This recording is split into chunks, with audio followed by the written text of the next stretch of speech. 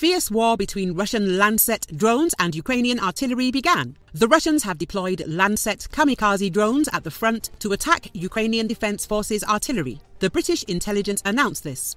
Russia deploys Lancets to attack priority targets, and they have become increasingly prominent in the key counter-battery fight, striking enemy artillery, the British intelligence said. UK defence intelligence says the Lancet small, one-way action unmanned aerial systems are likely to be one of the most effective new assets that Russia has deployed in Ukraine in the past 12 months. Traditionally, Russia has used small UAVs mainly for reconnaissance. With its attack capability, Lancet has been a step change in how Russia uses these category of weapons, the UK Defence Ministry said. Lancets are produced by the aircraft manufacturing company ZALA Aero Group.